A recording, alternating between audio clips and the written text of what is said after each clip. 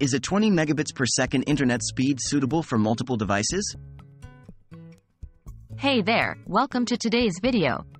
In this video, we'll be discussing whether a 20 megabits per second internet speed is suitable for multiple devices. Internet speed is an essential factor when it comes to supporting multiple devices simultaneously. So, let's dive in and find out if 20 megabits per second is up to the task. What does 20 megabits per second mean?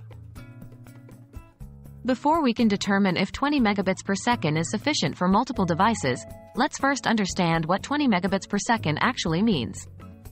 Mbps stands for megabits per second, which measures the rate at which data is transferred over the internet. 20 megabits per second means that you have a bandwidth of 20 megabits per second available for your internet connection. Factors to consider.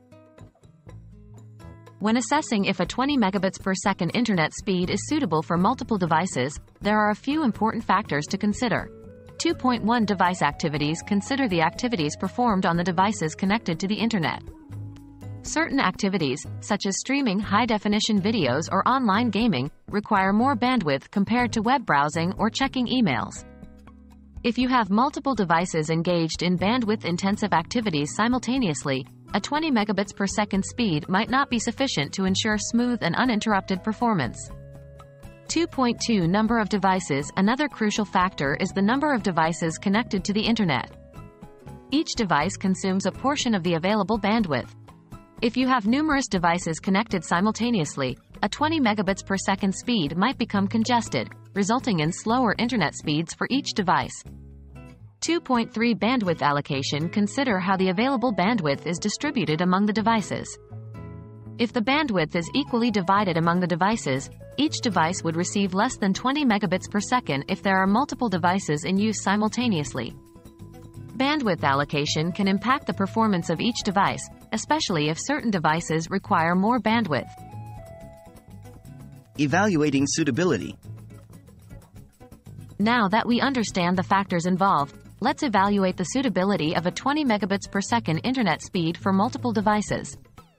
3.1 Light internet usage. If you have a small number of devices engaged in light internet activities, such as web browsing, checking emails, or social media, a 20 megabits per second speed should generally suffice. These activities typically consume less bandwidth, allowing multiple devices to coexist without significant performance issues.